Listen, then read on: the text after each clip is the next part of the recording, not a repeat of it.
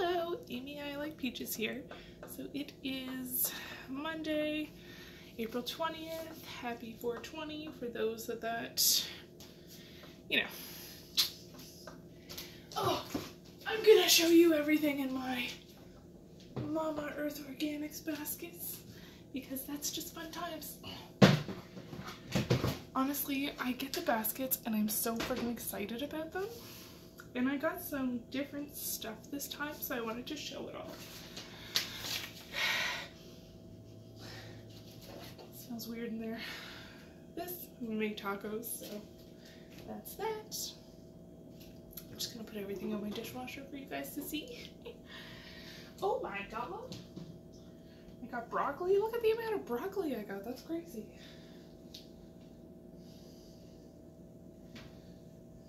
Wow. I got blueberries, cucumber,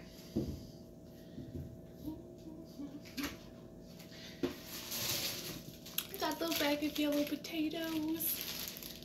Ooh, exciting. Oh, my favorite tomatoes. They didn't have Roma tomatoes this time, but these ones are both really good, the vine one and the beefsteak. I'm obsessed with their tomatoes. Dang, a zucchini. I got a bunch of dill because in my last basket I got, not tilapia, some kind of fish. And I didn't have any spices or anything, so I'm gonna use this and lemon and butter to make the fish. Mango, which is pretty hard. It's okay, I don't plan on eating it yet. Blood oranges.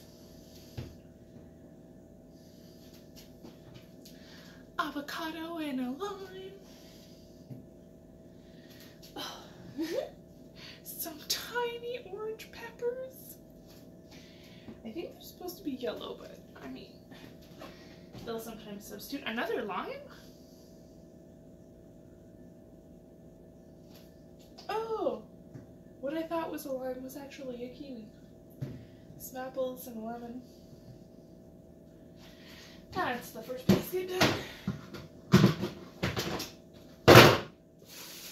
Oh my god. Mmm, smells so good. Oh my god. Look at it. Fresh bread. Honestly, like, I could just die for bread. Celery.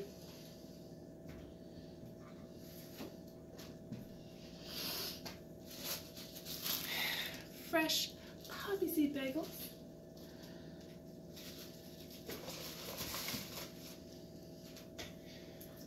Oh, I forgot I got that.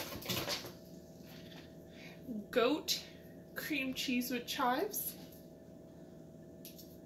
Cool. That's gonna be amazing. Tempeh, which I've never tried before and I want to. I like fermented food, and I think this is like a fermented soybean type of, yeah, a fresh whole bean fermented soy food. Cool. Then I got spicy jalapeno pepper hummus.